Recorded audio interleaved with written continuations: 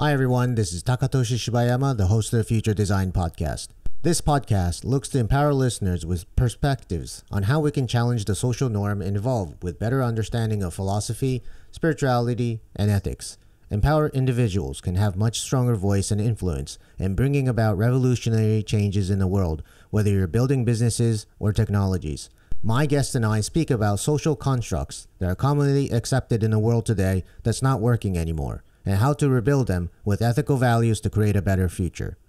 In this episode, I speak with Wajid Hassan, the author of The Struggle for World Sanity.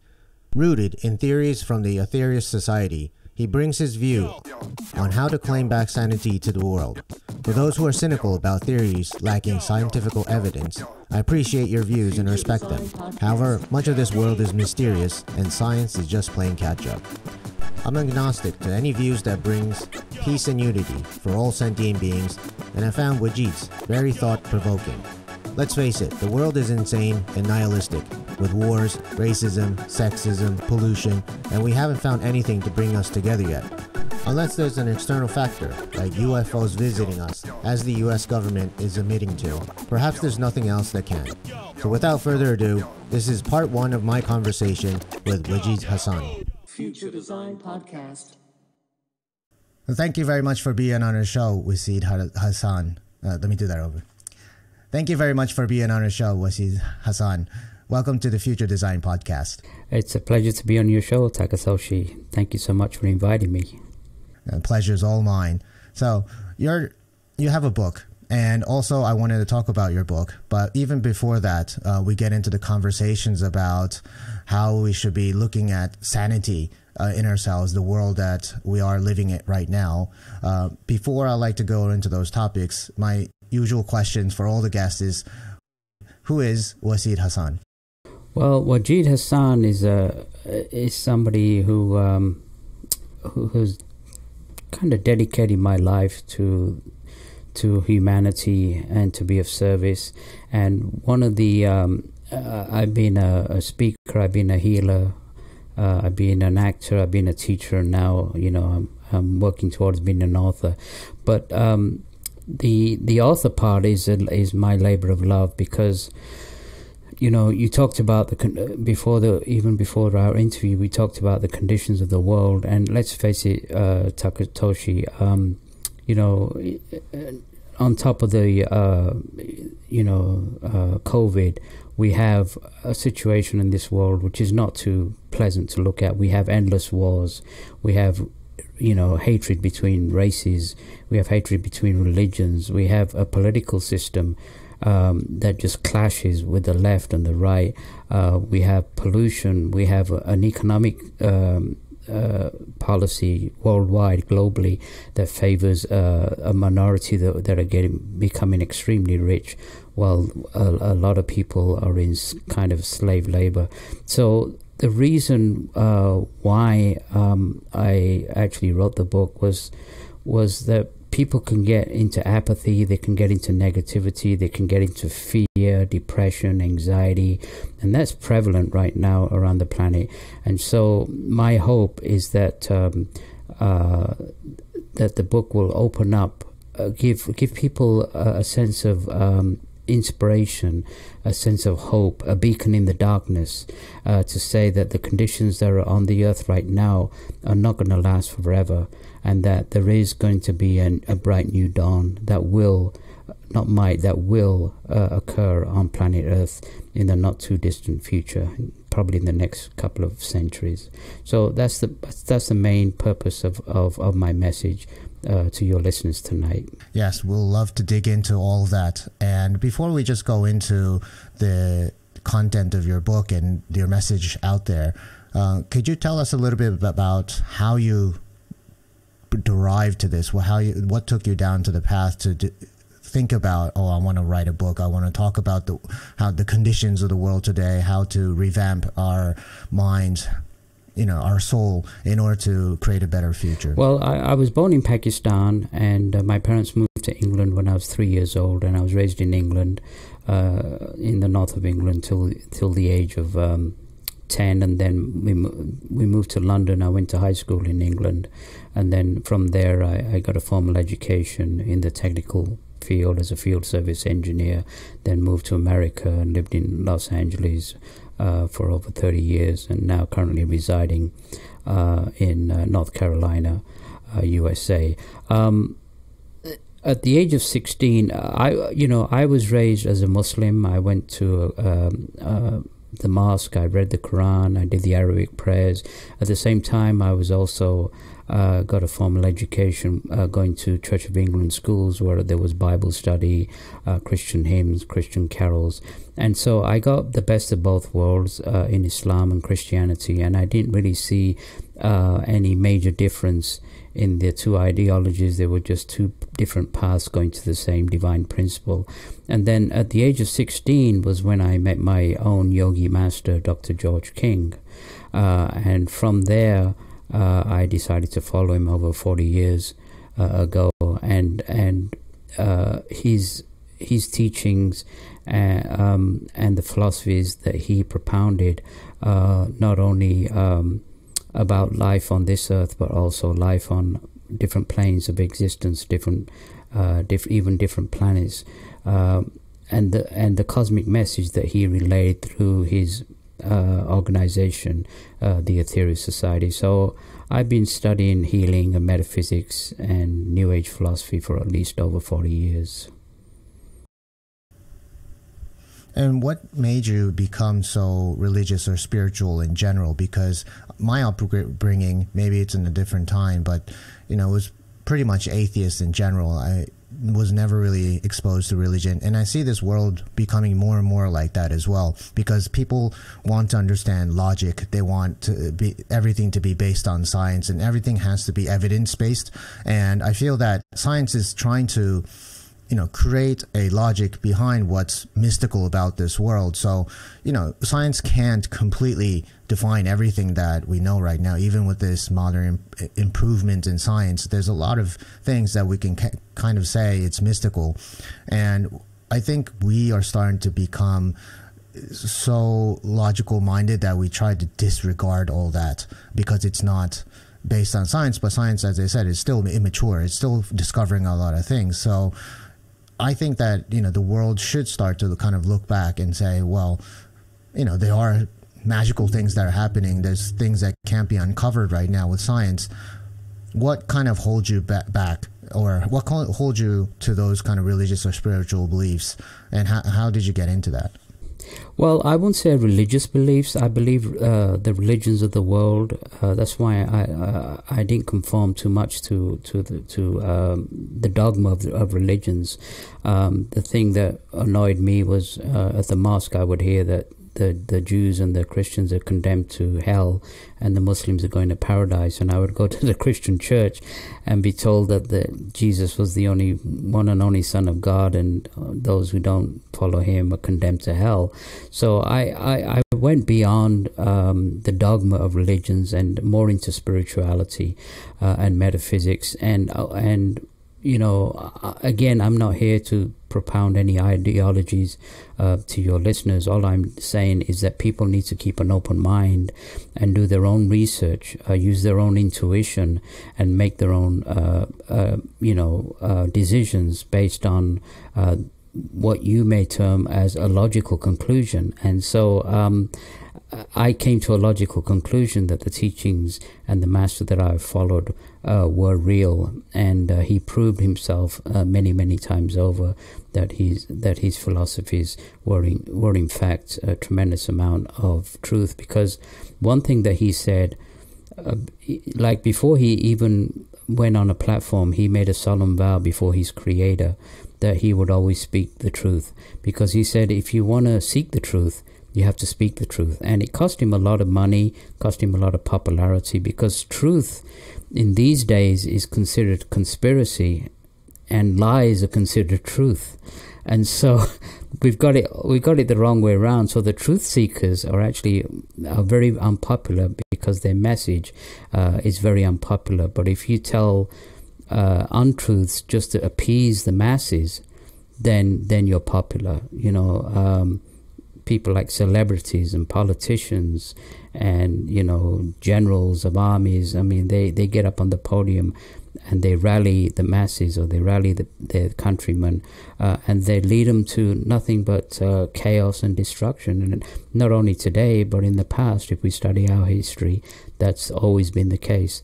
So that has to change right now, absolutely. I feel like, in a sense, that the world has been improving in many ways in terms of sanity, or, you know, ethics and spirituality in general, because we had a lot more wars before, we had a lot more racism back then, and I think it's slowly improving over time. But now I feel that there's this sense of nihilism, you know, there's a sense that people don't really care anymore, and they just accept it as the way it is, and it's also kind of like mocking it almost.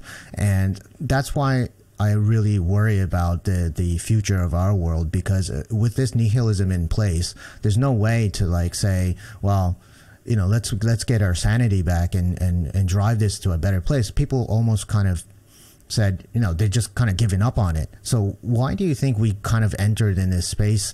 Because this is a really, you know, critical moment that we can't fall into this nihilism completely, because then there's no way back anymore.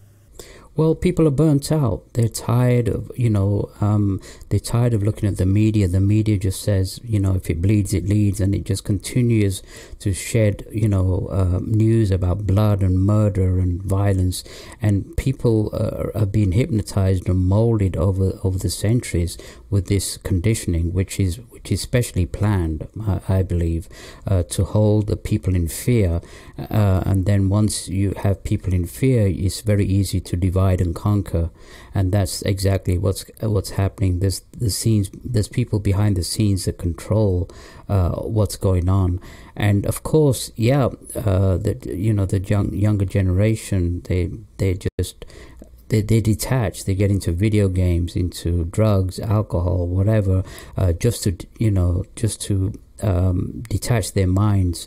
I also agree with you, Takatoshi, that there has been a change for the better, and there's two aspects of that which I want to tell your listeners about. First of all, whether you believe in astrology or not, it doesn't really matter, but the Mayan calendar, we're still influenced by the planets. The Mayan calendar finished in 2012, and at that time people thought it was going to be the end of the world. Actually, it was the beginning of something great. People have talking about the Great Reset or the Great Change, and one aspect of that is that we're now astrologically in what's called the Aquarian Age, and astrologically the planets are pushing mankind to raise his vibrations, to be of service to each other, and we've seen that happening, and that's one aspect of what's going on with the Aquarian Age. Another aspect, which the media doesn't talk about, is the fact that this planet of ours, the indigenous tribes have known for centuries that this planet is not just a piece of rock; it's actually a beautiful cosmic goddess, which we refer to as the Mother Earth, and she's being asked by higher forces to raise her vibrations. So her vibrations are also raising every year. She's releasing energies, and that's actually affecting the climate change. It's not, don't believe that climate change is a result of carbon emissions. That's just a small part of it. But the ice caps melting and the change in the weather is a result of the ionosphere slowly being diminished, which is increasing the ultraviolet rays and the cosmic rays coming to Earth, which is beneficial for Earth. And that's also another reason why we need to raise our vibrations, is to conform with her and the astrological influence of the Aquarian Age. I heard that we're in this Holocene period of Earth where it had very stable climates for about 14,000 years, and this is just only a small blip or a small period in Earth with rapid changes that have been happening over billions of years. And why do you think that the Mayans kind of discovered it, or how do you come to believe that the Earth is raising its vibrations? Well, again, I have to come back to my own spiritual master. Just a quick background on him. He was an Englishman. He was a section leader for the London Fire Brigade during the Nazi Blitz in World War II, and he had the terrible task of search and rescue, where he had to pick up pieces of little children. It really affected him while this suffering. And then with recollections from his past, after the war, he decided to take a serious study into yoga, not only Hatha yoga, but pranayama yoga, the yoga breathing exercises, mantra yoga, where he got to the point where he was actually practicing yoga for 8 to 10 hours a day on top of his normal job, which at that time was a London cab driver. And he did that for 10 years till he reached very deep states of meditation. People call them samadhi or nirvana, cosmic consciousness, where he raised his consciousness to the point where he could levitate, he could go through walls, his whole physical body completely changed. And it was at that time that he was actually contacted by beings that are not of this world, that man these spacecraft, which people have referred to as UFOs. And he was contacted by them and became a channel for their messages. Over 600 of them. He would go into the high state of samadhi and would actually receive mental impulses from these beings, which he would translate through his larynx into English. And there's been over 600 transmissions which have guided mankind on what needs to be done in order to make things right on this world. And one aspect of the Mother Earth rising was that in 1964, the cosmic, we refer them to as the cosmic masters, actually surrounded the Earth and sent tremendous amount of energies to her, which was called the primary initiation of Earth, which occurred on July the 8th, 1964. And she at the time had the opportunity to actually release those energies completely, which have destroyed civilization. So in mercy, she's decided to do that slowly. And that's an aspect, again, which is an aspect of truth, which I feel people need to understand, again, which the media has not even talked about. And so that's the reason why she's actually raising her vibrations every year, to the point where over the centuries, people who won't be able to take these high spiritual vibrations won't be able to live on this earth. They will probably have to go maybe to another planet in the solar system, but they won't be able to, and only those who raise their vibrations will be able to stay on this earth. And that's the reality of what's going on right now. Wow, that's something completely new to me. So in 1964, we were supposed to just die. All the civilization was supposed to disappear because of this, rising vibrations of the earth. I mean, how do these people, and you were talking about, space creatures or people alien to us, reaching out to your yoga master, talking about these facts or evidence that's going to happen to the earth. I mean, how did he really get into contact with these people? And I'm really curious to know, like, where these people come from. I mean, there's a lot of I guess a lot of stories that I've read about as well that if everybody's talking about something similar about that, then there must be some truth to it. So I'd love to learn a little bit more about that. Well, if you ever studied Hindu and Buddhist philosophies, we know that there are realms of existence below us and realms of existence above us. When we die, we go to these realms and then we live there for a little while, then we come back. I mean, let's face it, reincarnation is a fact. Again, that's one of the teachings that the Cosmic Masters told Dr. King that has to be reinstated on planet Earth right now. Some Christian scholars recently came forward and said that reincarnation was actually taught in the Christian church. It was taken out a few hundred years ago, just so that people would have this one life to live and that control. And that's turning people off from dogmatic religions. They're tired of the lies, not the religion themselves, but the lies of the elders who are controlling the masses through this control. And so most people, unless you're a psychic, you won't be able to know that these realms exist unless a medium can actually contact people who've passed away. So Dr. King was able to project as a yogi master, was able to project from his body and visit these realms. And he said there was 4 realms below us called the lower astral realms and 6 levels above us. Now, he wrote a book in the 50s called You Are Responsible, where he talked about projecting to other planets in this solar system and conversing with advanced civilizations.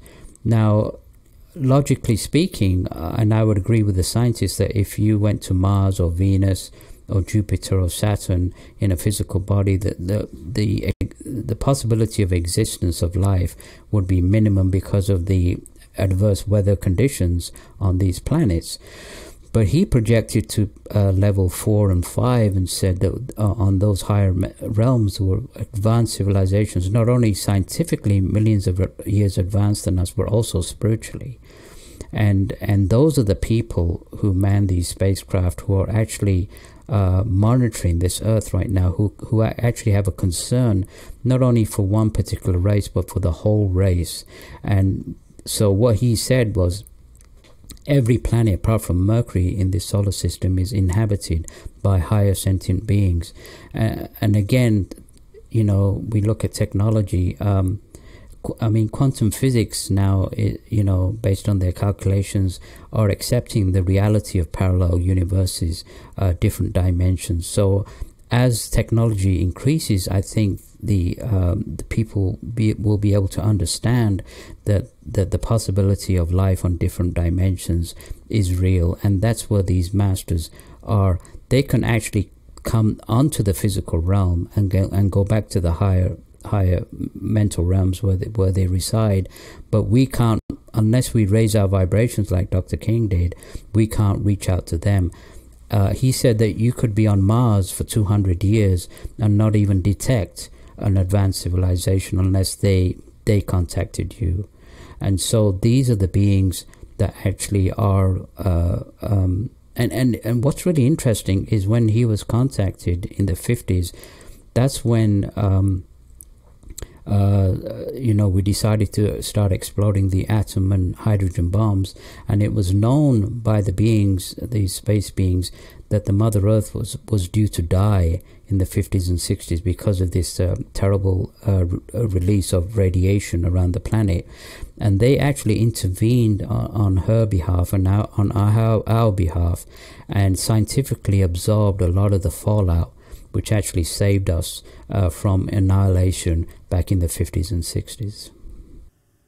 Wow, that's massive revelation there. And so, when you talk about these aliens coming in, flying saucers and all these things, I mean, if they're living in a different dimension and they're more in a consciousness level, I mean, why do they need physical flying saucers to even visit us? Can't they just reach us to our, kind of subconscious mind and talk to us? Because, for them, I guess physical material is not really of an essence, right? So it's more about, connecting to us spiritually. That's a very, very good question, because they can do both. They can project from their bodies and come amongst us. The reason they use vessels is some of the vessels are actually scientifically extremely advanced craft that they use for the benefit of mankind. And Dr. King wrote a book again in the 60s called The 9 Freedoms. And in the 9 Freedoms, he talked about the true history of mankind, but he also the evolutionary cycle of mankind for the next maybe million years that were transmitted to him by these advanced beings.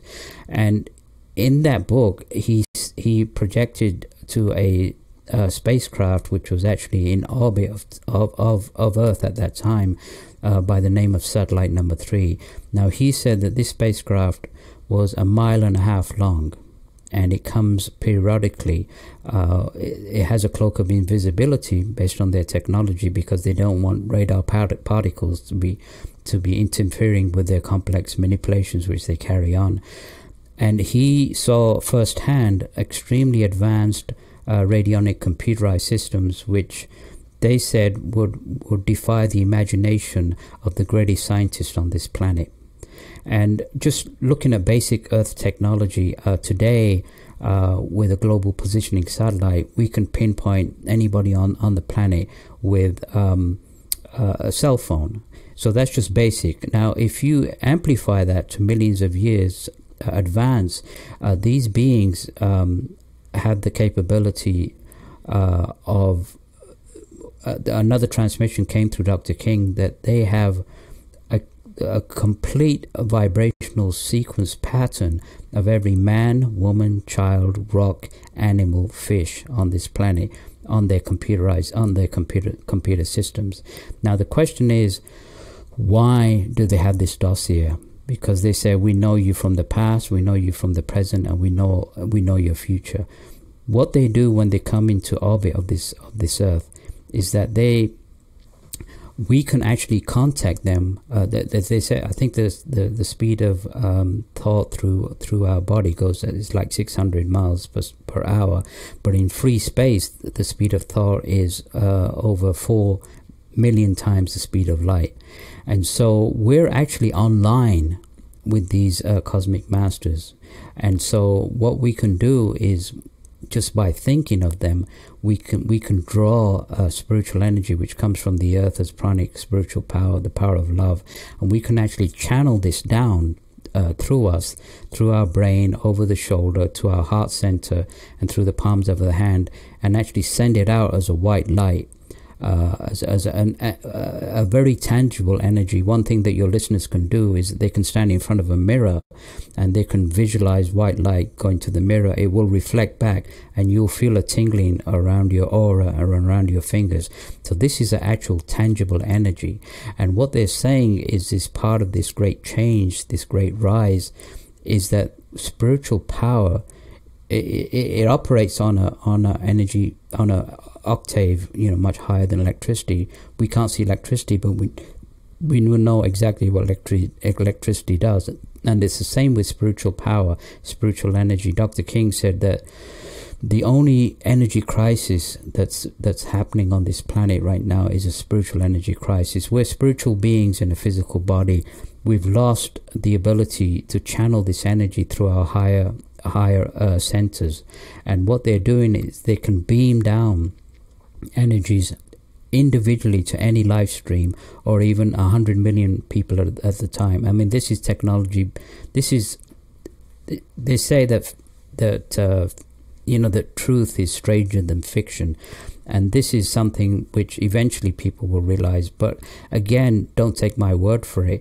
The listeners, all you have to do is just think of this power when this. In fact, the spacecraft will be in orbit between July the 5th and August the 5th of this year, and and you can actually send this energy regardless of any of your spiritual beliefs. You can even be an atheist. You don't even have to believe in God. All you have to do is have this desire to help, to serve, and the energy will be sent to you. And that's one of the main reasons that these cosmic masters are in the skies above us. There's a lot of conspiracy about fear and abduction, and all this business about them being evil. Dr. King asked them at one time. He said, how long would it take for you to take over the planet? They said between 10 and 15 minutes. Yeah, if they have those kind of advanced technologies, I mean, I'm sure they could. I mean, maybe you could do it even quicker than that. But the thing is, obviously, human beings, for the unknown, they always fear it. and it's quite normal, right? So they think alien beings, never seen them. If they can come here, then obviously they have much more advanced technologies than us, so they can just wipe us out instantly.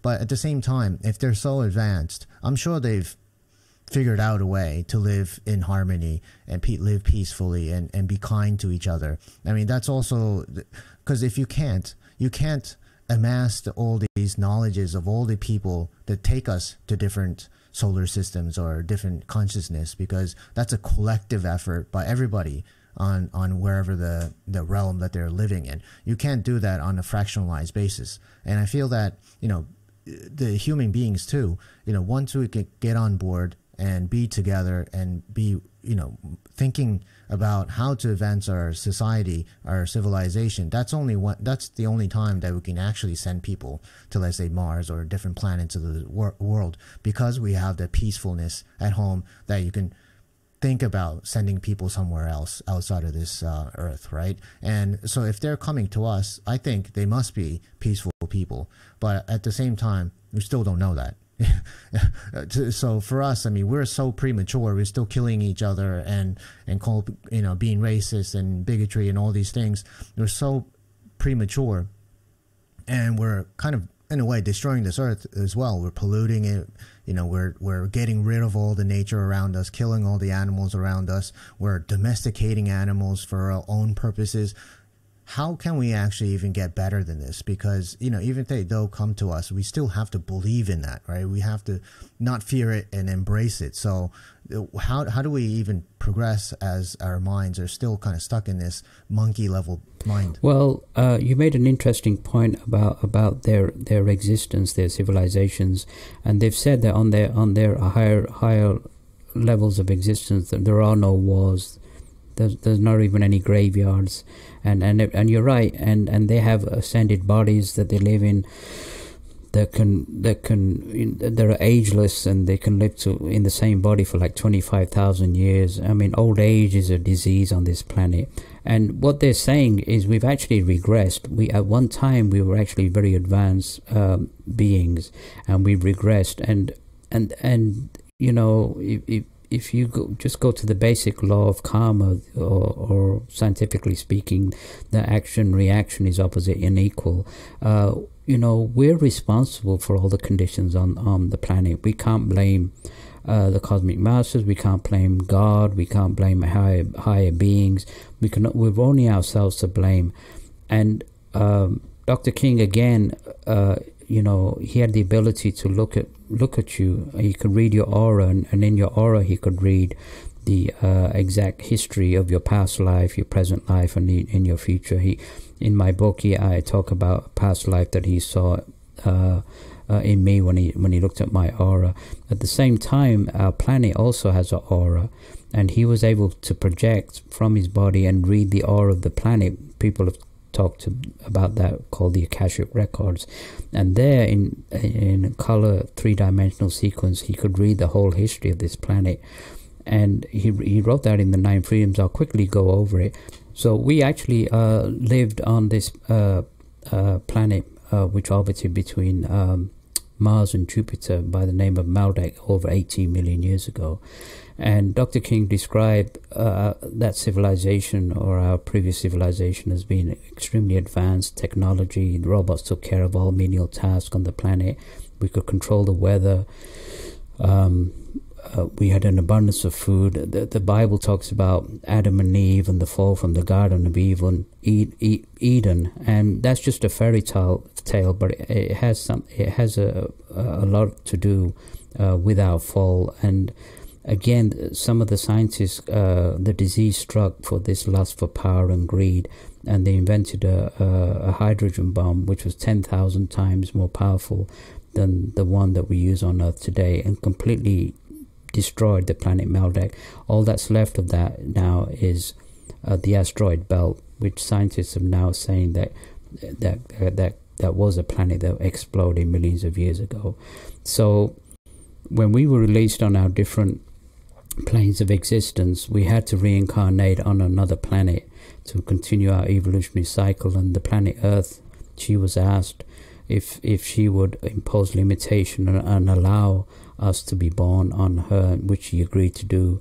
And so, as radioactive mutants, we eventually reached a stage of evolution where another race, a civilization grew called Lemuria.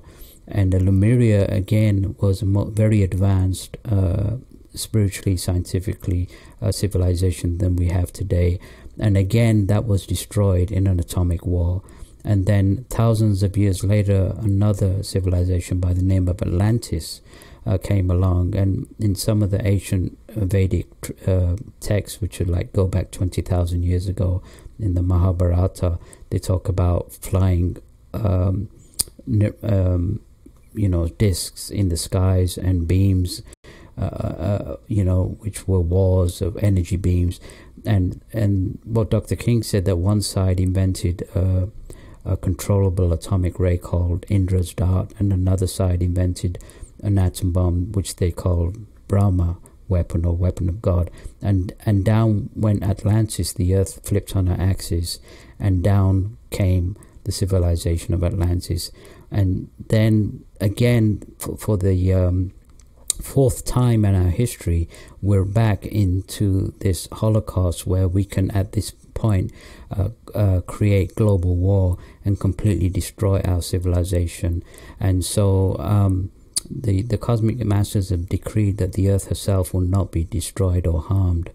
And so we can go ahead and do that. But if we do, then we will be released through death, and we will actually go to another planet in this solar system. It's on the other side of the solar system. Scientists have referred it to as Planet X, because it has a certain pull from Uranus and Neptune. So they know it's there. They've calculated it to be about 10 times the size of Earth. And so with this spiritual rise, we're actually, this is the beginning of the end of mankind.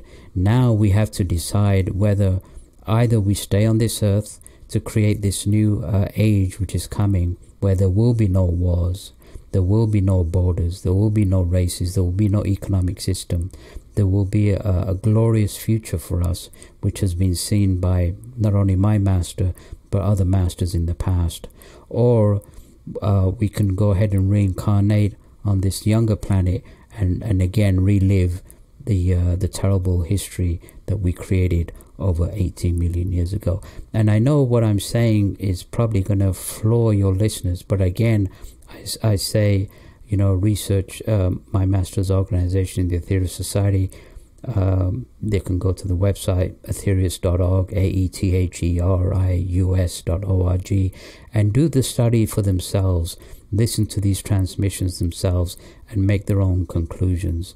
But in the past we had people that said that the earth was flat, till somebody turned around and said no, the earth is round, and they were and they said they were heretics. And then other people said that the sun revolved around the earth, when other astronomers said no, the earth revolves around the sun, and again they were considered as heretics. So people, spiritual pioneers or scientific, even scientific pioneers, have always been misunderstood and laughed at. And Dr. King, when he talked about life on other planets, when he talked about these spacecraft, was laughed at. And now, when I talk about it, people are not laughing at me. They're actually very open-minded about it, because science has evolved to the point where, people like the governments, the people who man these spacecraft, one of the communications that came through, we were talking about this earlier, they said that flying saucers are real, flying saucers are friendly, your government knows this. So the governments of this world and NASA, they know about the existence of these UFOs and these cosmic masters, but they haven't really openly said that to the public. And our intelligence is being insulted now when they're saying that there's no possibility of life in this solar system and beyond, because people are wising up now, and they're realizing themselves that no, that's just a plain lie, and we're being manipulated and not being told the truth. So that's another aspect of writing the book, is to reveal these truths, which will cause a stir in the minds of people. but at the same time, keep an open mind and use your intuition. Yeah, I think that we're still not really ready for aliens to come over to our planet and be able to accept them, embrace them with open arms because of this unknown factor that we've always been kind of, scared about. And I think even the stories that we hear about the Atlantis, and I watched those like Gaia movies around Anukis and all these alien sources or forces that created us and etc. I mean, I think that in order for us to accept that we're not the only people or living creatures outside of Earth, and also the fact that maybe there isn't a God, maybe we are the God, there's a God inside us, we're the divine, and we're practicing to bring out the God within us. These are things that people still think it's completely alternative, and in order for us to even kind of take those steps and trying to make ourselves aware that there are different life forms out there, is a different level of consciousness out there. Obviously, people rely on science, and science is not progressed enough to even, shed light onto this. You mentioned about these scientists and during this conversation.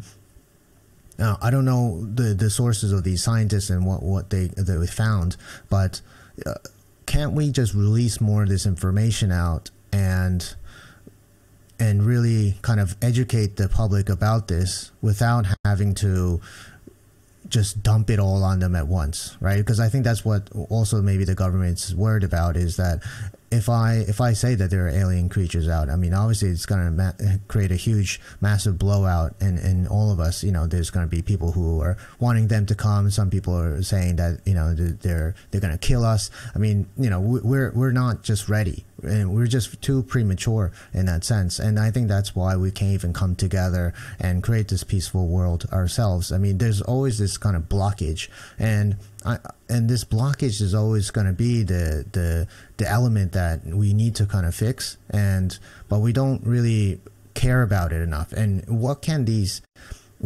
spiritual forces or people in other dimensions can help us get rid of this blockage? Because I think this is the strongest part of who we are as humans, that create and continue to destroy ourselves over and over again. Yeah, we must be masochists because we enjoy suffering. And what Dr. King said, or the Cosmic Master said, is we didn't come here to suffer. We came to this earth as a beautiful classroom. We came to learn, to raise our vibration. He said the only reason we're here is to raise our vibrations and to achieve these high levels of meditation and spirituality to the point where we can actually break the cycle of reincarnation and ascend and join these higher beings. They're not saying that, they're saying that join us. They're not saying that, we control you. Coming back to, people ask for a sign from them. They said, well, why don't you give us a sign? You're right. We need to create conditions that if they do land, or when they do land, that we embrace them openly with gentleness and kindness. But if they landed openly now, more than likely they would probably face a nuclear warhead, or somebody will try to destroy them. And so when the time is right, and I agree with you, we need to change the conditions on this planet, and they're sending down these beams of energy to us to help raise the next revolution is going to be a mental peaceful revolution, and it's through our minds that we can raise the vibrations. And you said, the God within, we're all sparks of that divine, and it doesn't matter who we are, but we're all sparks of that particular divine, and we're all interconnected. So if one aspect of the civilization raises, it's going to affect the whole civilization. So even if a couple of thousand people come together and start sending out the light, they're going to make a tremendous difference to this world, and it's already started. I belong to a group from 50 different countries, and we together every day we get together and send out the energy on a collective to send out this light and uplift mankind. So if people are interested in joining us, it's free. They can just go to this website 12blessings.org, the 12 being numerical. And so if they don't know how to channel this energy, again, they can join us and channel this energy, which is so critical at this time. And, you know, they love us the way we don't love ourselves, because they're so advanced. They look to us as children, squabbling children, the same way we will look at animals squabble, but we would care about the animals. And that's exactly the same way.